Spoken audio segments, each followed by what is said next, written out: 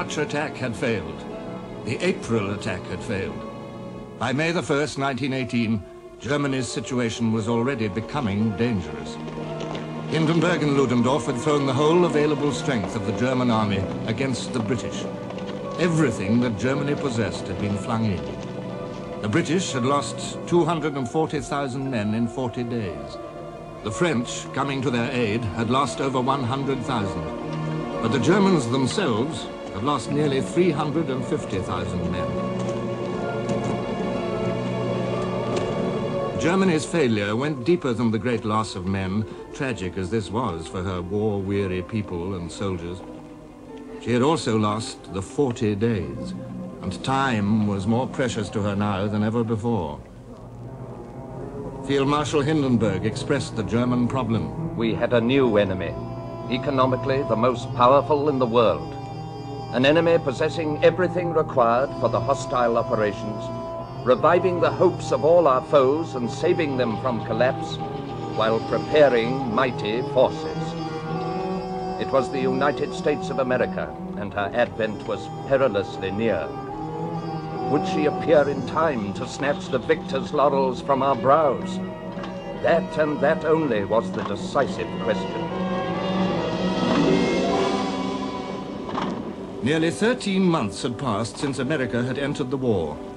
During those months, her allies had each endured their severest ordeals. Russia had fallen. France had sunk to her lowest depths of weariness. Italy had trembled on the edge of catastrophe. Britain had faced defeat by starvation at the hands of the U-boats. Yet in their darkest hours, the Allies had drawn hope from one thought: the Americans would be coming. Someday, sooner or later. As the weeks turned into months, and the months completed a year, the sour truth emerged that it would be later.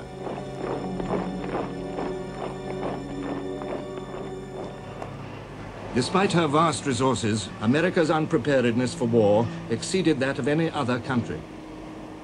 The British Prime Minister, Lloyd George, commented, "The record of Britain's first 10 months of blundering in the matter of equipment robs us of the right to point the finger of scorn at America's effort. But it must be remembered that when America entered into the struggle, her industry was already largely organized for war by the immense Allied orders for war material of every kind.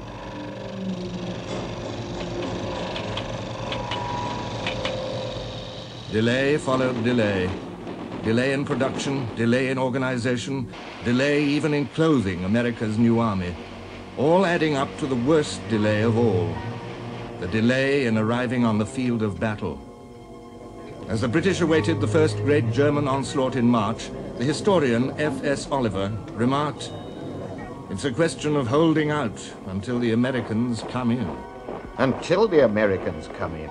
God damn them, are they ever coming in, with all their boastful, vainglorious talk. The March battles were fought without benefit of American support. So were the battles of April. Now it was May. On the 2nd, Oliver was asking, when is it reasonable to think that the Americans will be able to put in that immense army of 3 millions, fully equipped, each man with a hair mattress, a hot water bottle, a gramophone, and a medicine chest, which they tell us will get to Berlin and cook the goose of the Kaiser? When? If it came next year, it might produce the desired military results. But is there the slightest reason to imagine that it will come next year, or the year after, or even the year after that? From a purely military point of view, I don't see victory approaching. American energy was enormous. American enthusiasm for the war was undoubted. All the ebullience of a youthful nation poured into this effort.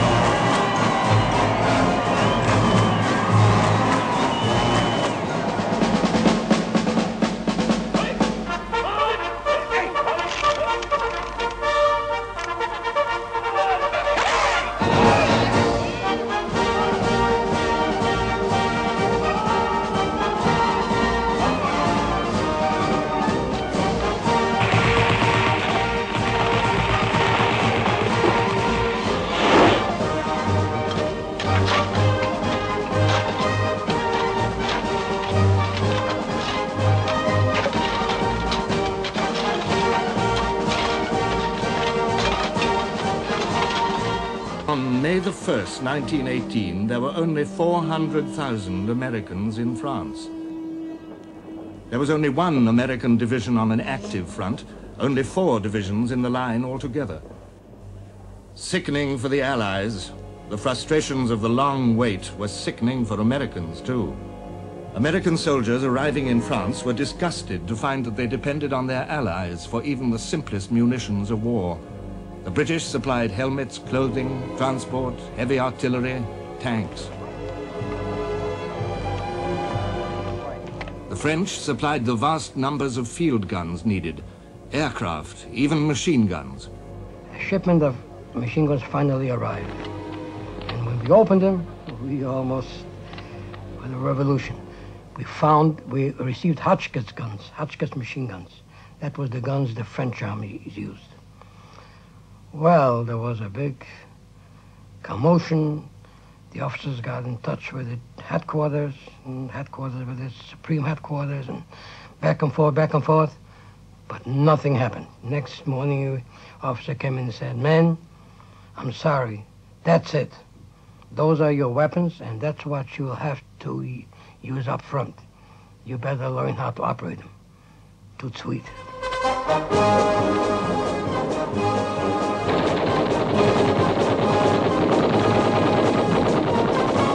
Training, drilling, marching, practicing, more training, still more training. French instructors, British instructors, whatever else they were, the Americans were not idle.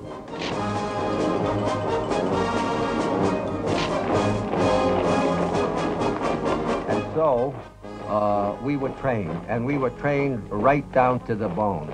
We awaited the call.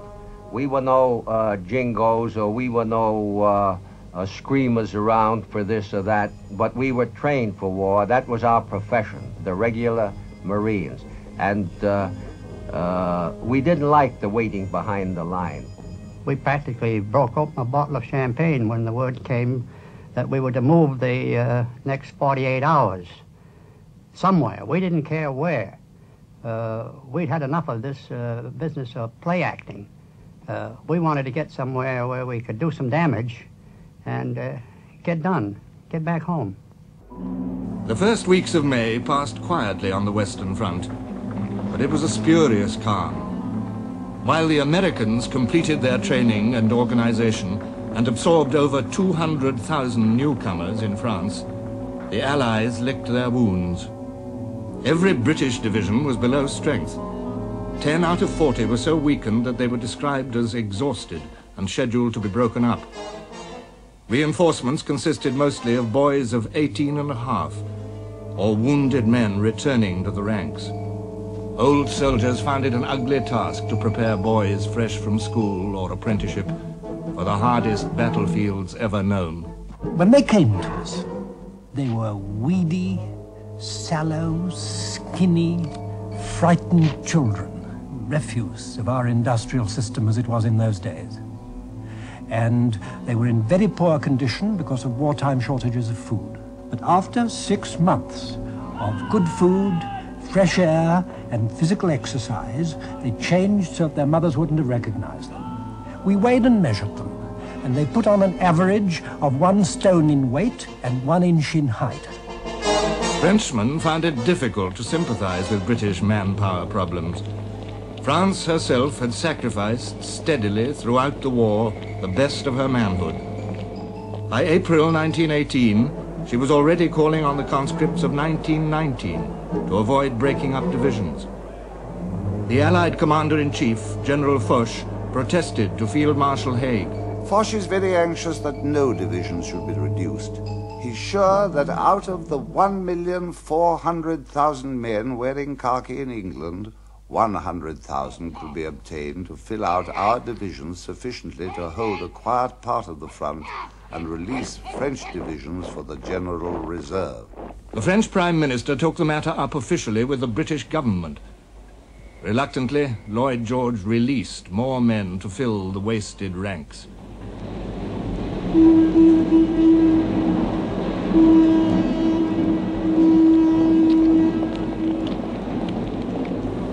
And Haig, falling in with Foch's plan, dispatched 5 of his weakest divisions to recuperate on a quiet French sector, the Chemin des Dames, along the River Aisne. To battered, battle-weary troops, whose only knowledge of France was based upon their experience of the Northern Front, the Champagne country, in the full glory of spring, was a revelation. Here, all was peace. The countryside basked contentedly in the blazing sunshine. Trim villages nestled in quiet hollows beside lazy streams, and tired eyes were refreshed by the sight of rolling hills clad with great woods, golden with laburnum blossom. Here, among the vineyards, where the French peasants were at work within 2 miles of the front line, the British soldiers rested. But their brief holiday was soon over, for it was precisely here, by one of the war's most bitter ironies, that the next German blow was being prepared. Ludendorff's plan was simple. He meant to continue as he had begun, by smashing the main British armies. But first it would be necessary to draw away the French reserves which had gone to the British front. To do this, he would have to attack the French. The Germans transported their divisions and assembled their artillery opposite the Chemin des Dames in deep secrecy. The short weeks of calm passed by. General Foch asked himself, what was hidden behind this silence? We knew that the enemy had large numbers of troops at his disposal. Where would they suddenly appear? We searched the horizon, but the mystery remained unsolved. Not until a few hours before the German attack were the Allied soldiers warned. The first news reached us about 3:45 p.m. on May the 26th. The enemy will attack on a wide front at 0100 hours tomorrow, 27th inst. Then followed orders for taking up battle stations. For a second we looked at each other in silence. In a flash the whole world had changed. The landscape around us smiled no longer. The sun still blazed down, but it had lost its heat. For the first time in the war, I had the feeling that there was no one behind us, no help which could be relied upon in case of need.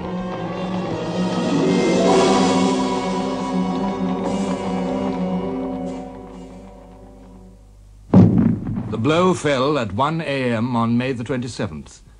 The weak British divisions were right in its path.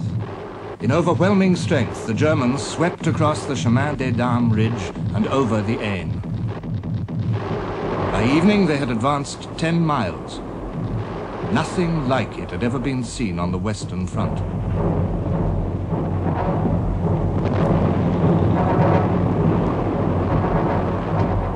On the second day, May the 28th, they pressed forward another 5 miles.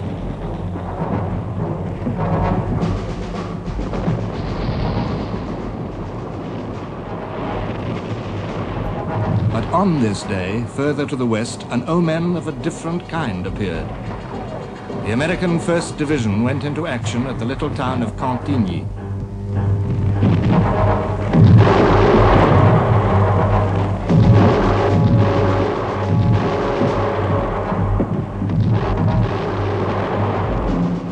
I was watching through binoculars, and they had a creeping barrage that was slowly creeping towards the town of Cantigny, which was situated on high ground. I could see some of the waves of American soldiers as they went forward. I saw many of them fall. I saw some of them get up and follow the barrage again.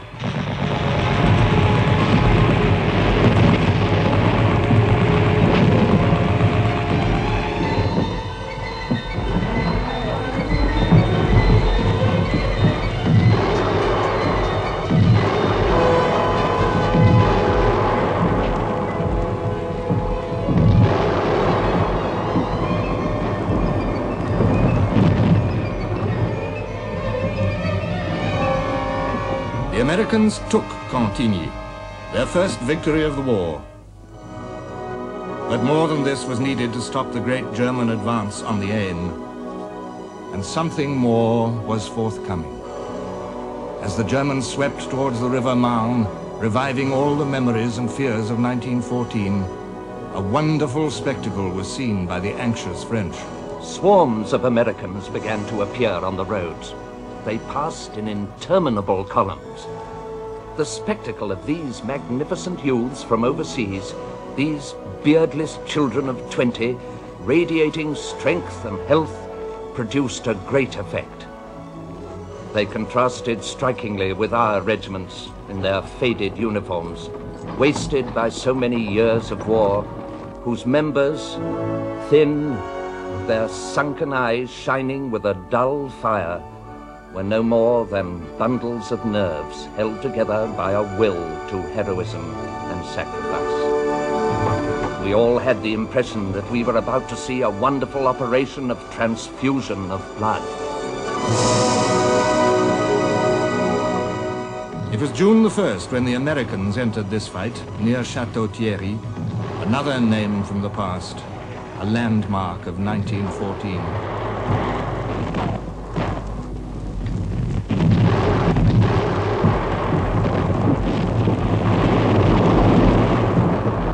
By June the 3rd, the Germans were halted. They were 56 miles from Paris. At every level, a dangerous mood displayed itself. French peasants spat on the remnants of British units retreating from the Aisne. The British retorted bitterly. At this period, the conviction was growing among the rank and file that we were fighting on the wrong side. A conviction I'd heard expressed many times since 1917, but never before with such feeling. Sharp words were exchanged when the Allied leaders met at Versailles on June the 2nd. Now it was the turn of the French generals to find themselves under the cloud of defeat, as the British had been in March and April. Even the prestige of General Foch was shaken. Foch rounded upon the British Prime Minister, Mr. Lloyd George, with new demands that the British army should be brought up to strength. The argument raged for 2 hours. The French insisted on sending an expert to investigate British manpower. Lloyd George had to agree. Yet the British and French were united on one subject. America must send more men and send them fast. All eyes turned upon General John J. Pershing, the American commander-in-chief. Pershing had his own views of the part America must play in the war. He had made them quite clear from the moment of his taking command. I was decidedly against our becoming a recruiting agency for either the French or British. While fully realizing the difficulties, it was definitely understood that we should proceed to organize our own units from top to bottom and build a distinctive army of our own as rapidly as possible. In America, the camps and depots filled. There was a great gathering of men. But the difficulties of making a new United States Army had proved to be beyond anyone's imagining.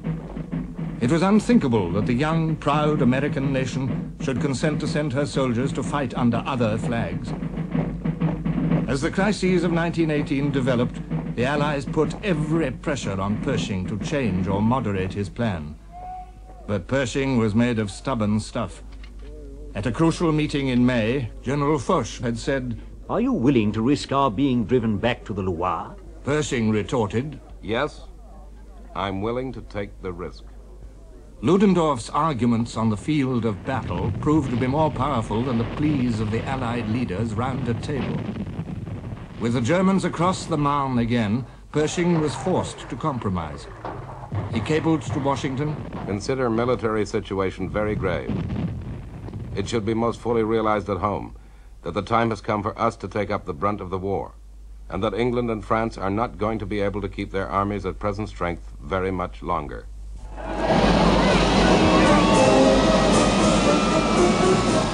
Pershing agreed that 250,000 Americans should be brought to France in June, and another 250,000 in July. He agreed that absolute priority should be given to infantry, without supporting arms, trained or untrained, just men. Britain would find the shipping. 56% of these men were carried in British ships. A blood transfusion on a scale never dreamt of now began.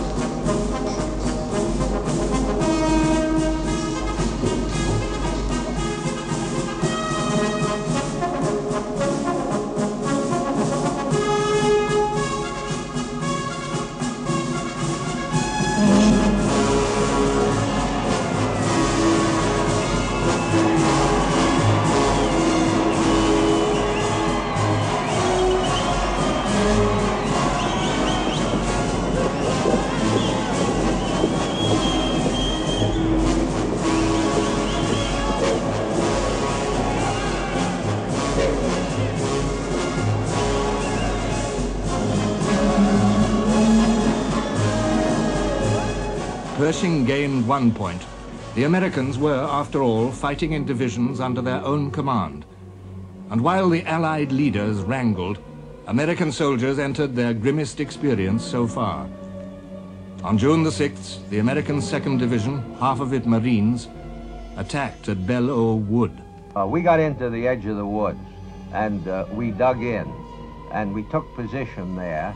But the difficulty with Belleau Wood was you never knew where the front was. Little groups of men, of Americans, little groups of Germans got together to fight each other. And while you were fighting in one direction, all of a sudden, without any warning, you would find that there were some Germans to the rear of you, and they had to be mopped up. Clean up, mop up, and move ahead, move ahead.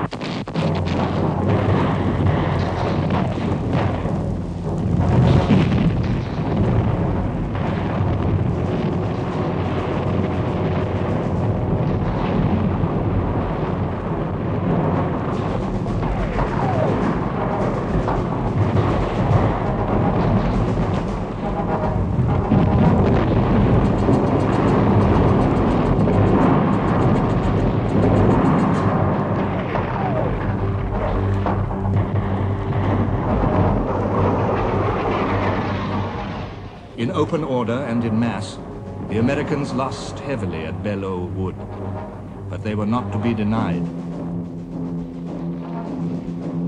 As their first wounded came back, khaki figures among the blue of the Frenchmen, a French nurse said to one of them, "Surely you're an American." He replied, "No, ma'am, I'm a Marine." There were 3 American divisions in battle now, and infinite promise behind them. But still it was German plans which would decide where and how the next battle would be fought. It was not an easy decision. A German commander wrote, "Our casualties were increasing alarmingly. Ammunition was running short, and the problem of supply became more and more difficult. It became all too clear that action so stubbornly contested would never enable us to capture Paris. In truth, the brilliant offensive had petered out." What should the Germans do?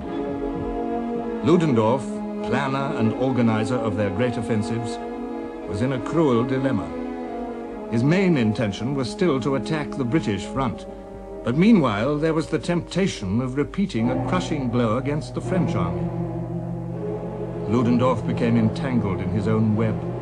He temporized. The temptation was too strong.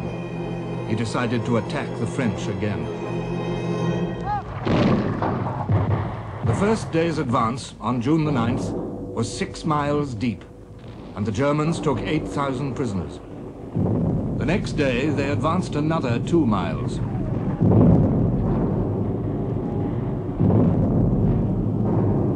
And then stopped. On June the 11th, the French struck back.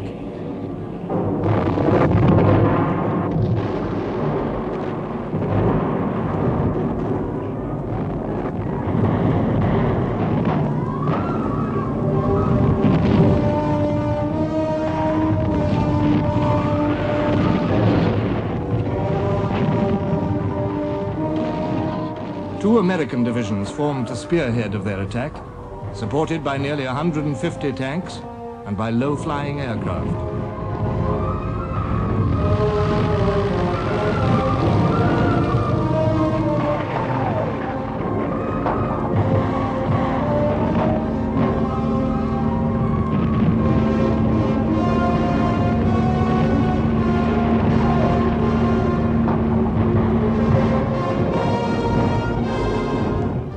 Flags, no bright swords, no lines of battle charging with a yell.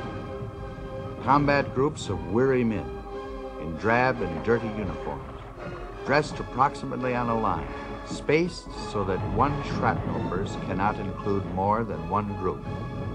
Laden like mules with gas masks, bandoliers, grenades, trudging forward without haste and without excitement, they moved on an untidy wood where shells were breaking. A wood that did not answer back or show an enemy.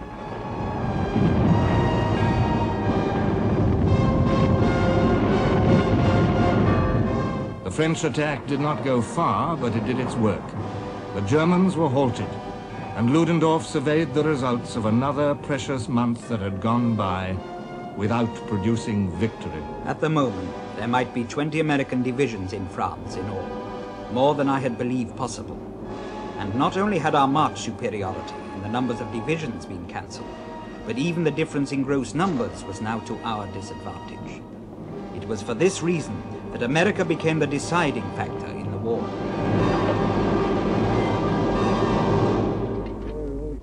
Now, once again, there was a brief period of calm on the Western Front. Fighting died down into local actions. Everywhere, commanders and soldiers drew breath and took stock of their position. Like a ripple across the calm, or a breath of fresh wind, an idea stirred among the Allied leaders.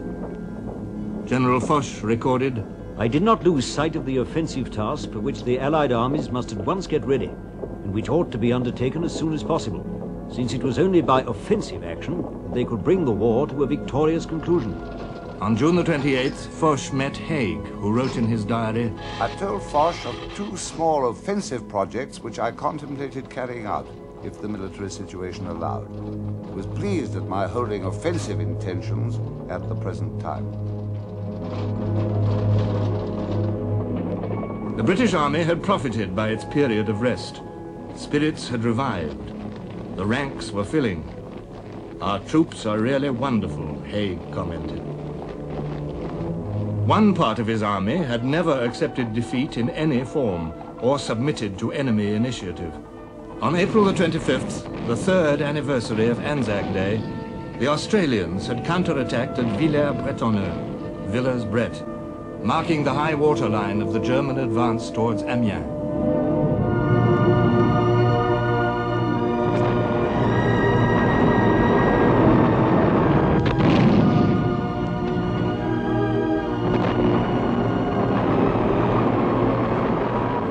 All through May and June, the Australian front was fluid and active.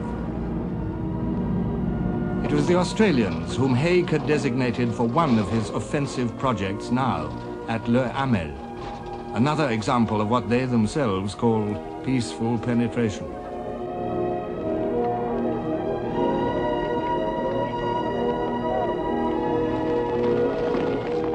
And with the Australians, there would be men of the American 33rd Division. Haig had a high opinion of the Americans, who had paraded for his inspection only a few days before. I was much impressed. They're a fine body of men, keen, active, and athletic looking. The date selected for the Le Hamel project was appropriate. July the 4th, Independence Day. But at the last moment, there was an unexpected snag. General Pershing was appalled to find that his soldiers, whom he considered to be untrained, had been given definite tasks in the Australian battle plan. Pershing announced that the Americans must be withdrawn. Haig had to agree and informed his army commander, Rawlinson, who passed on the news to the Australian commander, General Monash. Monash at once demanded to see Rawlinson. It was a meeting full of tense situations. I well knew that the withdrawal of those Americans would result in untold confusion and in dangerous gaps in our line of battle. So I resolved to take a firm stand and press my views as strongly as I dared. In effect, Monash told Rawlinson, "No Americans, no battle." Rawlinson spoke again to Haig, who gave his authority to use American troops. Monash remarked, "It appeared to me at the time that great issues had hung for an hour or so upon the chances of my being able to carry my point." Great issues had hung indeed. The battle that followed was a model for the whole war. It was all over in an hour and a half.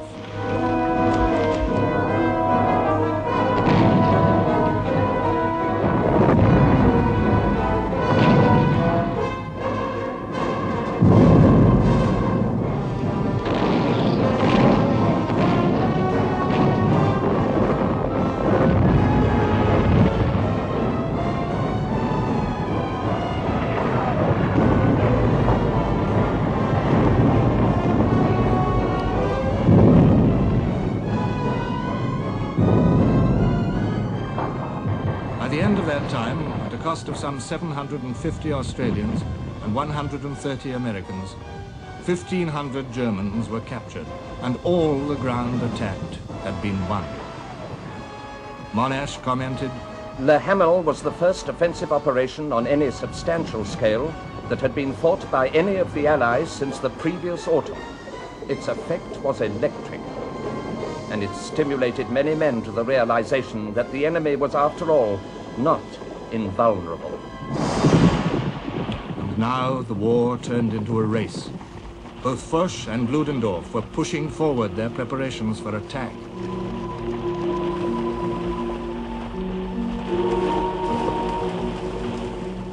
For the Germans, it was a matter, in Ludendorff's words, of striking one more blow that should make the enemy ready for peace.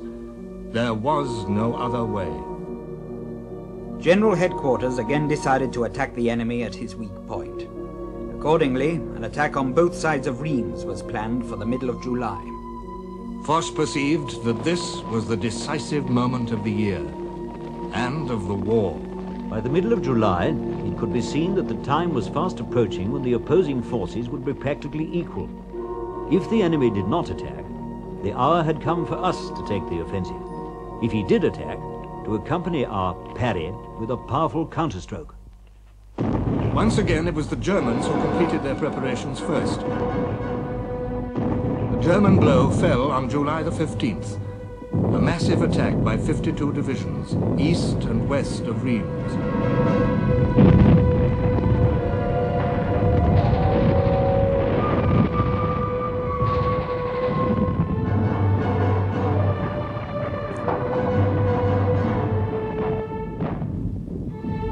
Against them, Foch deployed a truly allied army, French, British, Italians, and Americans. The western attack fell upon the Italians and had considerable success.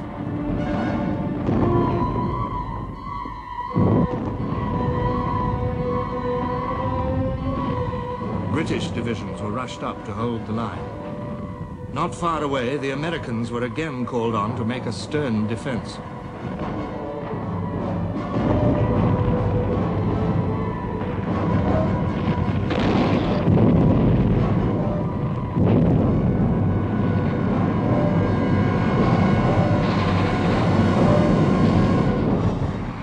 The eastern attack failed completely. Here, the French had deliberately withdrawn from their forward zone, saving their strength for the counter-offensive. A German officer wrote, I have lived through the most disheartening day of the whole war. This wilderness of chalk is not very big, but it seems endless when one gets held up in it. And we are held up. Our guns bombarded empty trenches. Our gas shells gassed empty artillery positions. Only in little hidden folds of the ground, sparsely distributed, lay machine gun posts, like lice in the seams and folds of a garment, to give the attacking force a warm reception. After uninterrupted fighting from 5 o'clock in the morning until the night, we only succeeded in advancing about 3 kilometers.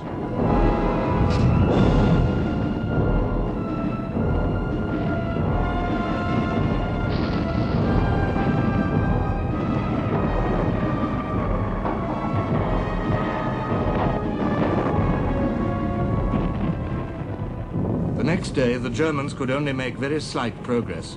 The day after, none at all. The same man wrote, I know that we have finished. My thoughts oppress me. Everything seems to be at a standstill. I do not believe that we shall ever get our hands free again. The American army is there, 1 million strong. That is too much.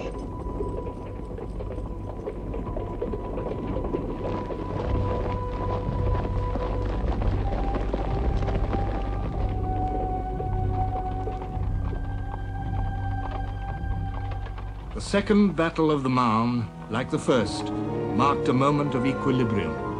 Now Foch, like Joffre before him, knew that his hour had come. He greeted it with stern satisfaction. On July 17th, the Germans had been reduced to impotence. On the 18th, the guns of the Allies were in turn to make their thunder heard at the time and place which had been fixed upon. Once again, as in 1914, all the war, all its potential, all its hopes and fears and deceitful promises were centered on the River Marne. The wheel had come full circle.